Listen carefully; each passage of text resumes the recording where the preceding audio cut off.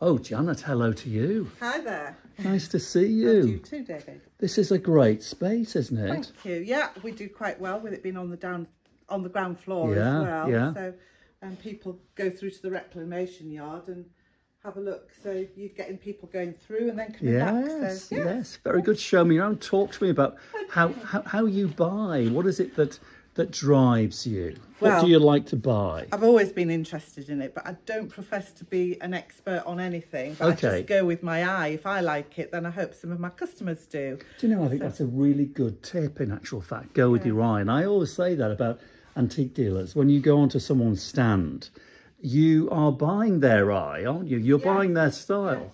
A bit like food, isn't it? If it looks good, it'll taste good. Exactly right. Exactly right. Yeah.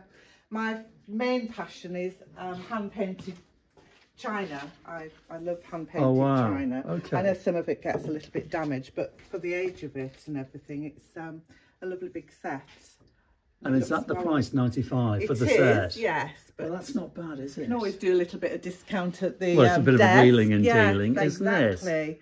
Yes, and I used to collect chintz myself. Right. It was my passion, but my collection's got far too big at home, so you have to offload it sometimes. So, but I think dealers are natural collectors as well, aren't they? So your house will be full of eclectic things. We're hoping to move house, so that's why I'm having a clear out of stuff and a sale on a few things.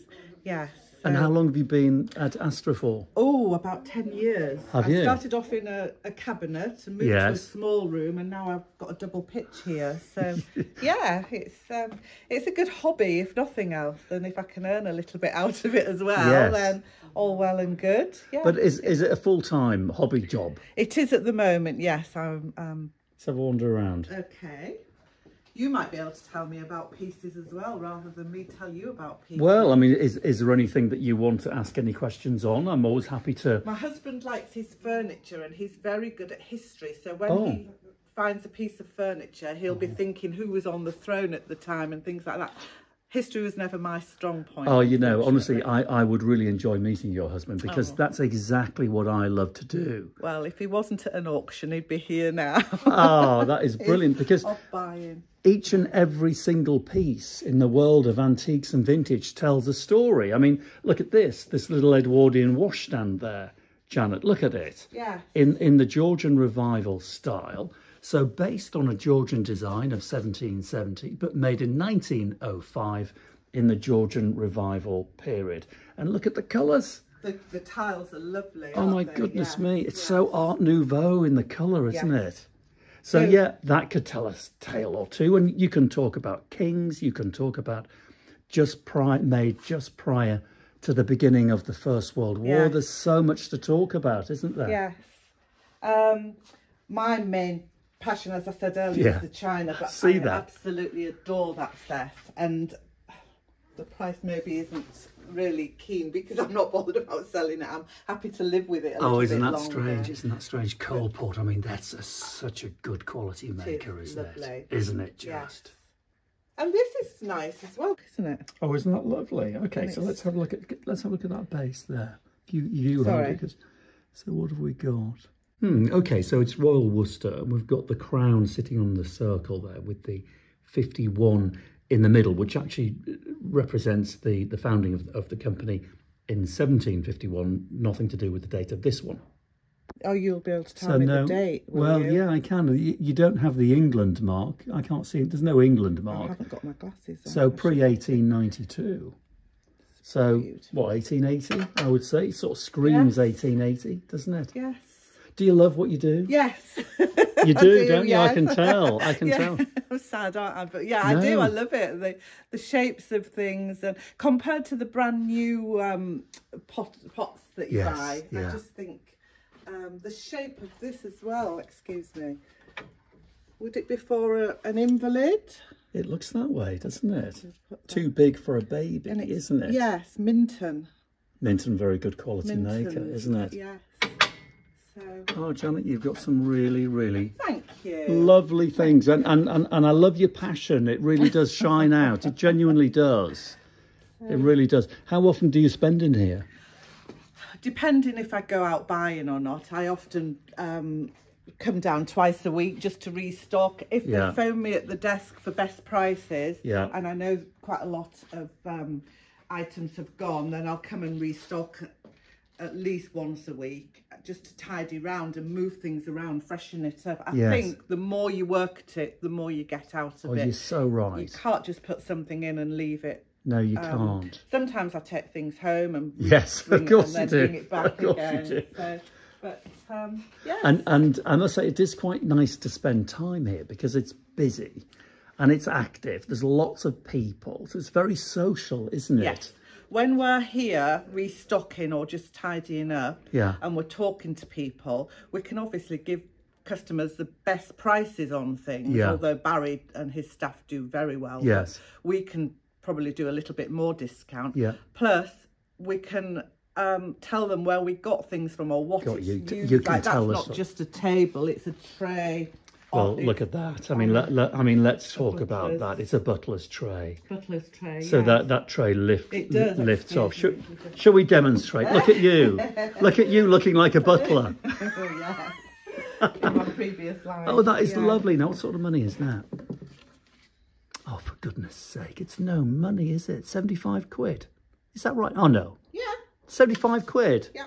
With discount at the door if you can negotiate well with Barry. Janet, that is marvellous. Well done, you. Thank you. I do like miniature things as well. Look at this dinky little thing. Love that. Love that. Yeah. Yes, now see, that could tell a story as well, of course, couldn't it? These things were often made as wedding gifts. Did you know that? I didn't know. What they would do, I mean, they're often described as apprentice pieces, aren't they? That's right, yes. But very often in the 19th century, let's say you were getting married, your father would maybe have made for you a lovely chest of drawers like this, full size, and then on your wedding day, he would give you the miniature version of the chest of drawers that is waiting for you at home. Really pretty. Yes. Talk about stories, great stories. Yes. And can you tell me anything about Crystolians? Well, they used to be incredibly popular and they've always got a dome to them, haven't they? They used to be very collectible, but they're just, the market has dipped. It's, anything supremely traditional has dipped, hasn't it, in value? Yes. Are you doing okay with these things? I don't buy a lot. No. Because I don't know a lot about them. I don't think you need to. They're basically prints. It's just a modern version, a Victorian modern version of a print. I mean, there's no doubt about it. It's a really clever way of creating a print. So the basic print is pasted to the back of the concave glass, rubbed away, leaving the imprint of the print, and then it's all hand coloured with oil paints. And they were very popular in the day, and they were very popular in the 80s and the 90s, but not so much now. But that's no money, is it? How much is it? No, 58. 58 quid. I mean, 25 years ago, it would have been £200, so it's good value for money. A lot of people, including myself, and I have just sold one this morning, are interested in the Victorian chatelaines. Oh, wow. I have one. It's in a modern... I should go and get the keys round. This one here, it is in a modern frame. Oh, I can't see that because of the reflection. Oh, right. And I have just sold one with a glasses case this morning on a chatelaine belt. Now, isn't that strange? Now, but why are people buying them? Just to collect them? I think so, yes. Wow, you see, I'm saying that very traditional things are not popular, as popular as they used to be. That's so traditional, but it's very popular. Yes. And people say to me that people don't use china anymore. They're all using mugs, heavy mugs. But we still sell quite a lot, mainly to the overseas customers. Yes. I have one customer from Japan who comes over a lot, and he'll order off me over the internet. And then we meet here when he comes over. And, and he's got a good business. He's obviously selling them on, so... the pretty china people do like. You are right. In fact, I bumped into some Taiwanese buyers. I don't know whether they've been on the stand yet. They're in the building and they buy an awful lot of china, traditional, tea and cake sets that we say are not popular here anymore. They love them in the Far East. Yes. And I have sold some solid silver little coffee spoons this morning, and the bowls on the spoons all had hand painted flowers in them, so they were pretty as well. How lovely! So yes, a bit girly, but it's wonderful. Sounds like you're making a fortune. It would be nice.